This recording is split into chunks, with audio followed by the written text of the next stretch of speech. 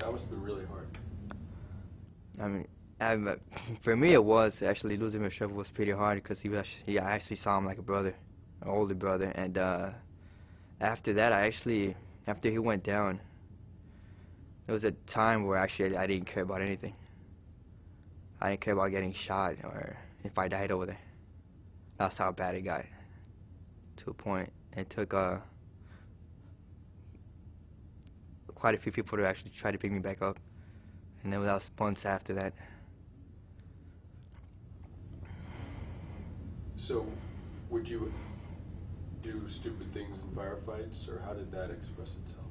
You know? Like, yeah, stupid thing. Beyond stupid, I believe. There was times where I would actually shoot back and not duck. I wouldn't be doing what I should know I should have been doing, the right thing. I would run in the open not caring, or would just walk. And I would be getting chewed out by a team leader or a squad leader, you know, okay, hurry up, get behind cover, and I still I didn't care. I would just shoot back, not caring. I mean, did you want to get killed, or you're just not scared, or what? I wasn't scared, honestly. I honestly wasn't scared, but I actually just didn't care. I didn't care if I died or not.